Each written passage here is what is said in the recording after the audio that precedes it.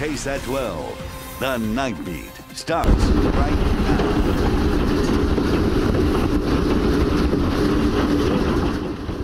Hail heard in and around San Antonio tonight. This is viewer video shared with us near Lavernia. There were some concerns for cars that may have felt the brunt of this Monday hailstorm. Viewers also sent in pictures of hail they picked up from their front yards. Some as small as a quarter, others as big as baseballs. Meteorologist Adam Caskey has been tracking it all for us tonight. Adam. I really want to stress right now, the threat is gone. It's out of here. What we're looking at here are the paths and the tracks that those hail cores took. We had one that moved north through Bernie, and then the main hail was moving from the west side of San Antonio through downtown, Highway 90, I-10 area, then eastward toward New Berlin, and then even south of Seguin before it completely dissipated and there's nothing left of it. But what you're seeing here are the paths that the big swaths of hail took right through the central part of San Antonio, a good chunk of it. This is what the storms looked like. See, we had a couple of them. One of them moved northward, then the main one right along Highway 90, I-10. And then now, east of Seguin, moving toward Luling, nothing left. It is all fallen apart. So the focus is shifting now to what's going to be happening later tonight. And we're not expecting more of that activity, but a cold front's going to be dropping in. Some cooler air behind it, lower humidity, some very noticeable changes to talk about, and more hail pictures coming right up. Thank you, Adam. Damaged roof, shattered windows, just some of the aftermath residents living in D'Hanis are dealing with after a tornado touchdown last week. With some residents being uninsured, they're hoping for federal assistance. The Night Team's Japhanie Gray spoke with residents who are left waiting for an answer. We shut all the doors around us, and then about 7:23 is when I heard all the windows just shattering in the house. Thankful to be alive, but now sorting out the storm damage. 10, 15, 20,000. The roof alone is going to cost at least 20,000. D'Hanis resident Suzanne Cook is praying for federal assistance from FEMA. There's a lot of people that lost a lot in this town. Yes, we're a little town, but we still have people and we still need help just like the big cities do. Insurance adjuster Thomas Flores says they've been busy since the severe hail damage and tornado that touched down Wednesday. The best we can tell people is it's going to be anywhere between 3 to 10 days out to be able to get people taken care of, but we were that swamped. From what he's seen, he believes there will be federal assistance on this because, I mean, they're not going to let people just hang out there like that. Kay Markle is skeptical. She's the president of the board of directors for this RV co-op, which caters to those 55 and older. I would appeal to anyone who can get us some help with funding on some of this stuff because we are all retired people. We don't have an income. We are retired, many of us just living on Social Security. Like her neighbors, Markle is dealing with the aftermath of the storm. This is your home. And, you know, I mean, people live in these, and suddenly you can't live in these. Any help that we could get from any source would be wonderful. Japhanie Gray, KSAT 12 News. A spokesperson with the Texas Division of Emergency Management says they are working with the Red Cross to conduct damage assessments in Medina County to determine whether the damages meet federal requirements for disaster assistance. If your home or business was damaged by last week's storms, you can fill out a report with the state by visiting the website there on your screen. The information will also be available on KSAT.com.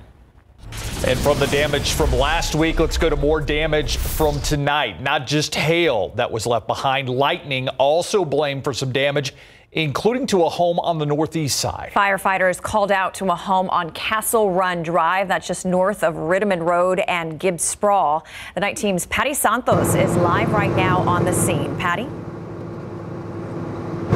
Yeah, investigators here getting some help from neighbors who say they heard the strike and they saw the flash when they went outside. They saw their neighbor's roof was on fire. Take a look.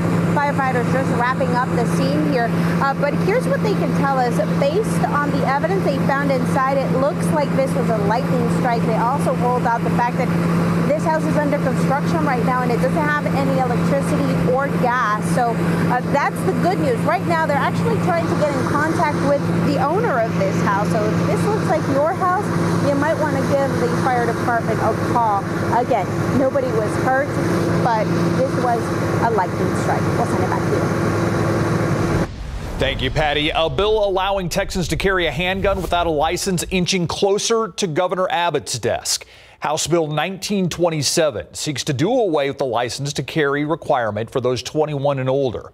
The Night Team's Patty Santos busy today, and she talked to the bill's author and tells us why several groups, including law enforcement, are against this measure. Tyler Representative Matt Schaefer says law-abiding Texans should be trusted with personal responsibility when it comes to handling guns. Criminals have an advantage over law-abiding citizens.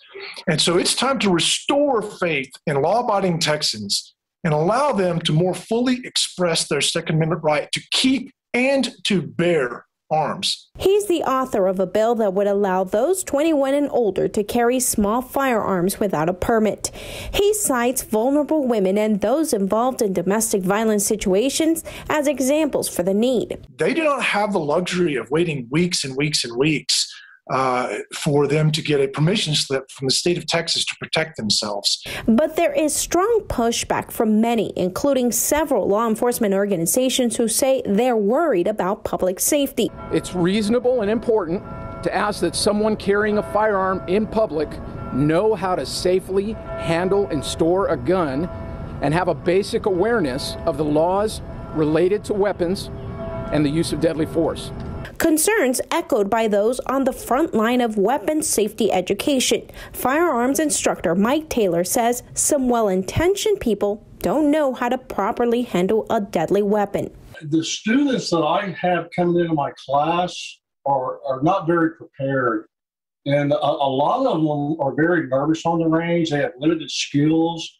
And almost every other class, I have someone loading the bullets in the magazine backwards. Schaefer says Texans will still be held accountable for their actions. The laws against misuse of a firearm in Texas are very strong, and those laws will still be in place. That was Patty Santos reporting the measure would still be illegal for people to carry a gun into sensitive places like schools and courthouses. If approved by the Senate this week, it will need the governor's signature to become law this coming September. As CPS Energy tries to dig itself out of a massive financial hole following February's winter storm, we're learning more about the utility's finances, specifically what it spends to predict and analyze the weather. In this Defenders Update, the Night Team's Dylan Collier found while CPS has forked over hundreds of thousands of dollars for a customized weather platform, it pays a college student a nominal fee to use it. The nation's largest municipally owned energy utility gets its weather forecast from someone who, as of last week, was still studying meteorology at University of the Incarnate Word. A current student, not listed as a graduate, according to a UIW spokesman. Invoices obtained by the Defenders show the weather contractor, who refers to himself as Kid Cold Front on one social media platform, has never been paid more than $716 in a single week. CPS officials refused to say how many hours he'd worked in any given pay period. His income often dwarfed by what the utility shells out for its customized weather platform. CPS paying that other three-letter company, DTN, nearly $120,000 in a single 21-month period.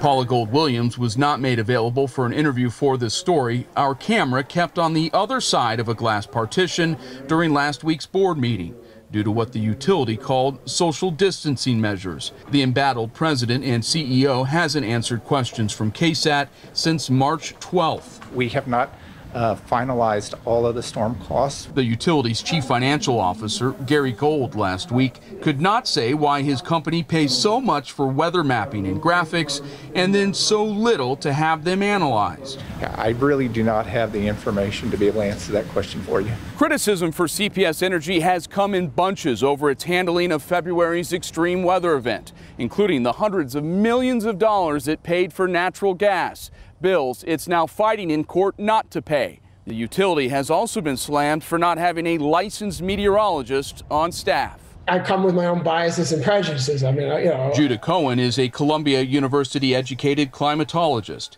He says companies that rely on the weather should not only have meteorologists, but would benefit from having someone with a background in weather research. When it comes to the polar vortex itself, we're not capitalizing on our ability to maybe predict it and what the impacts are. Impacts like widespread cold and snowfall in the U.S. that Cohen was predicting way before the storm's arrival in Texas.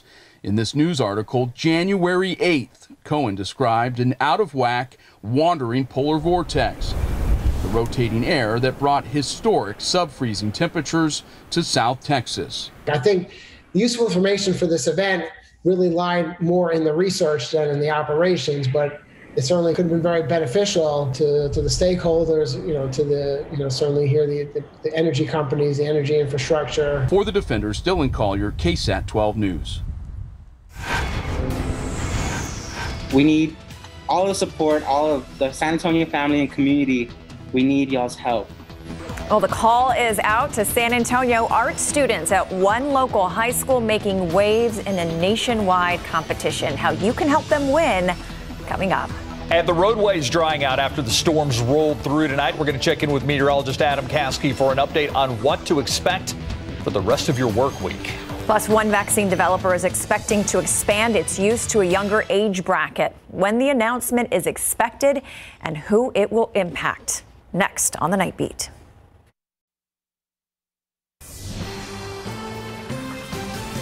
An update on the vaccine rollout here at home. Mayor Ron Nirenberg says 58% of Bexar County residents have received at least one dose of the vaccine. 40% have both doses. We're also learning the Pfizer vaccine may be made available to even more people. The U.S. Food and Drug Administration is expected to authorize Pfizer's COVID-19 vaccine for those between the ages of 12 to 15 by next week. That's according to a federal official familiar with the process. A vaccine for younger children is expected by the fall. More job opportunities being made available tomorrow. More than 74 businesses participating in a virtual job fair. But so far, only 58 job seekers have registered. Workforce Solutions Alamo holding a virtual job fair from 9 in the morning until 2 p.m. tomorrow.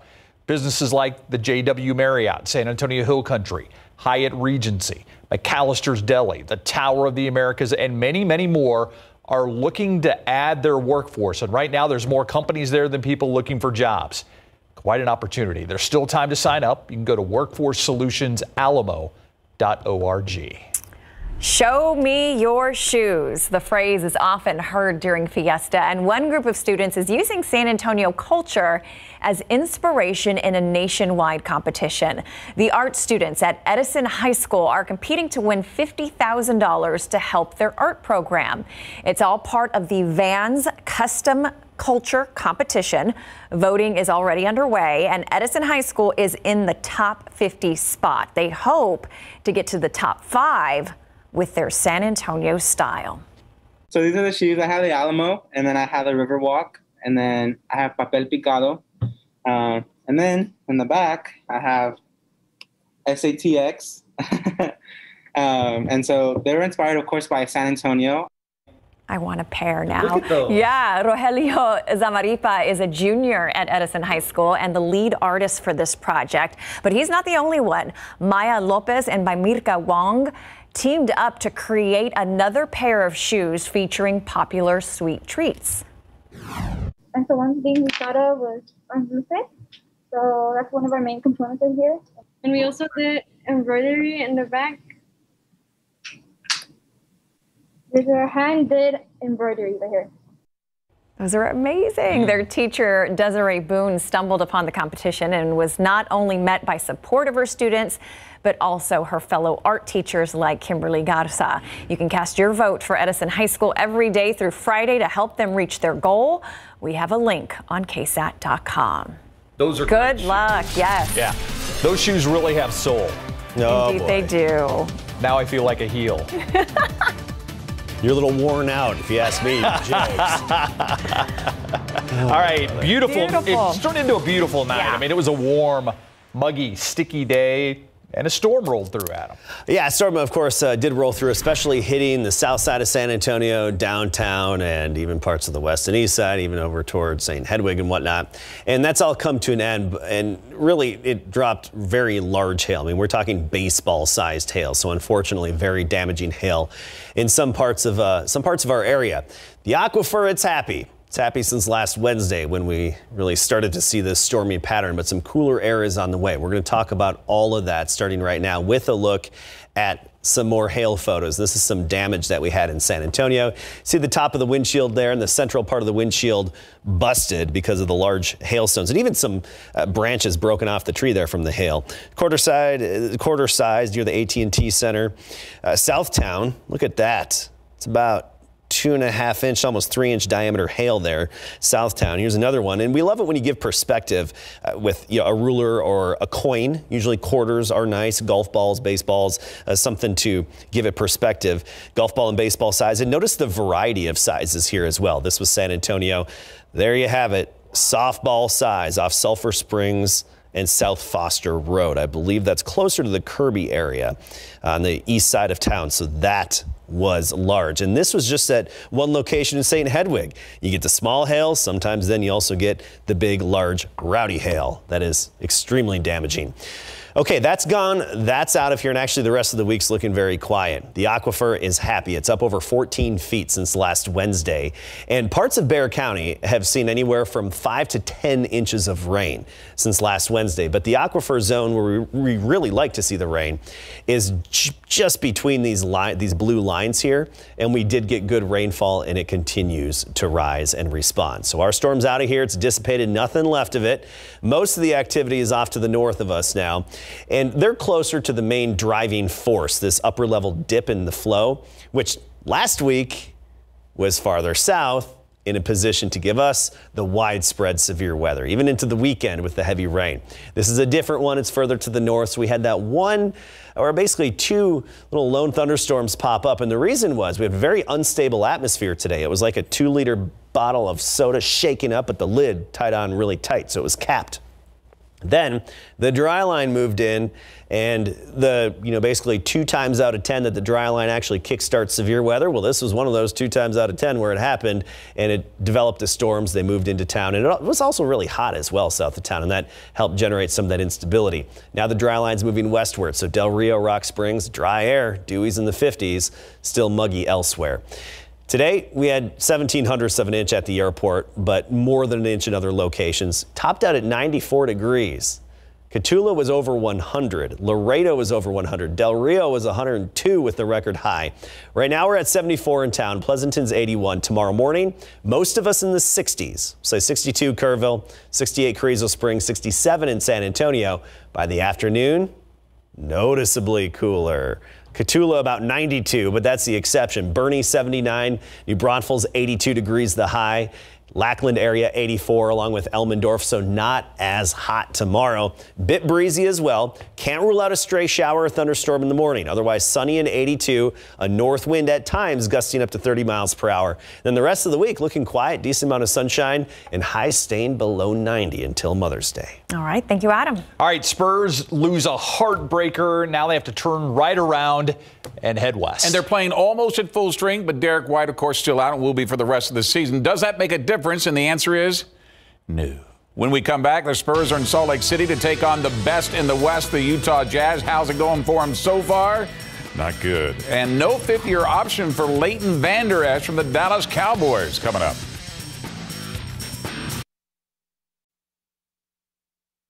DeMar DeRozan, Jakob Poeltl back in the starting lineup tonight in Utah as the Spurs look to bounce back from last night's brutal overtime loss against the best in the West tonight, the Jazz. And in fact, both DeRozan and Poeltl come into the score combined right now as San Antonio's first 8 points, including the shot by Poeltl.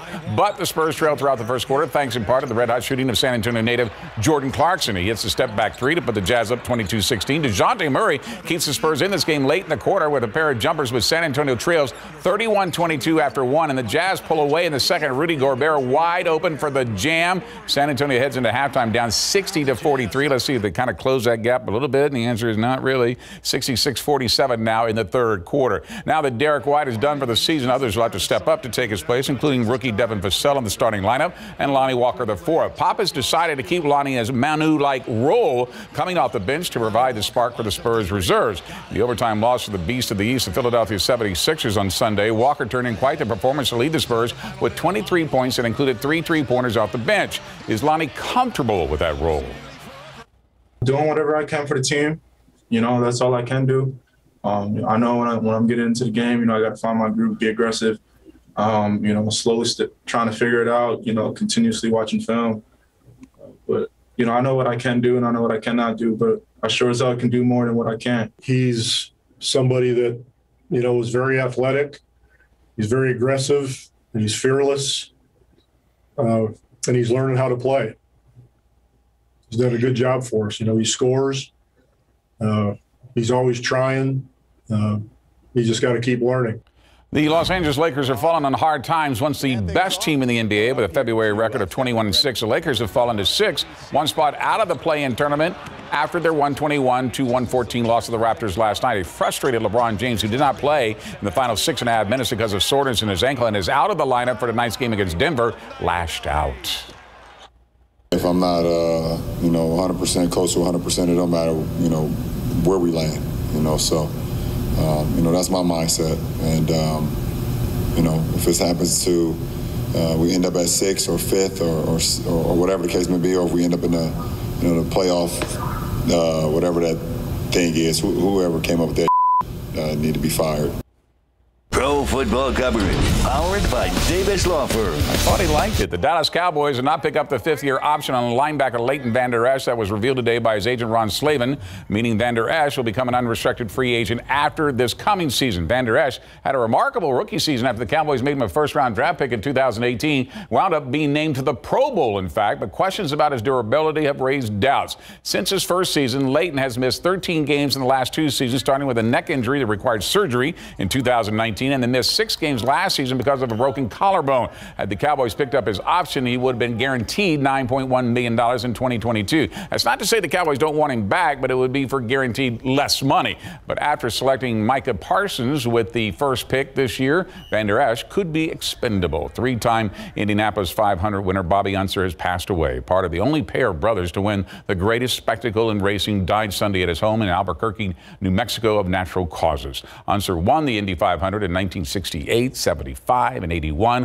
while his younger brother, Al, is one of only 3 4-time Indy 500 winners in race history. Roger Penske, who is the new owner of the Indianapolis Motor Speedway and was the owner for Unser's 1981 500 win, said Bobby was a ferocious competitor on the track, and his larger-than-life personality made him one of the most beloved and unique racers we have ever seen. Bobby Unser leaves us at the age of 87.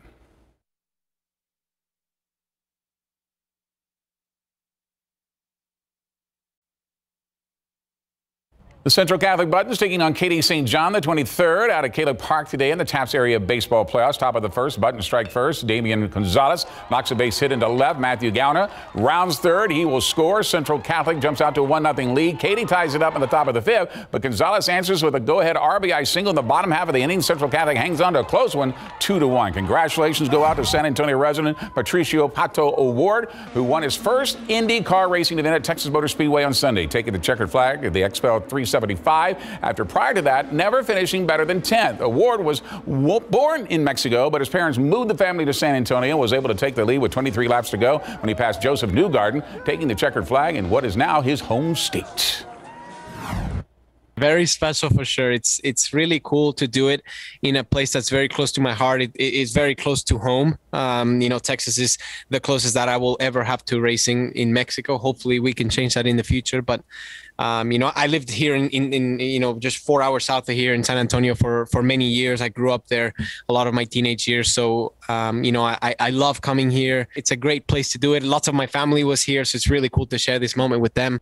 And here's a photo of Patio holding the trophy that is about as big as he is on the plane ride home. Congratulations. He's been actually here to the station when he was racing at the Circuit of America's track, but great to see the big win.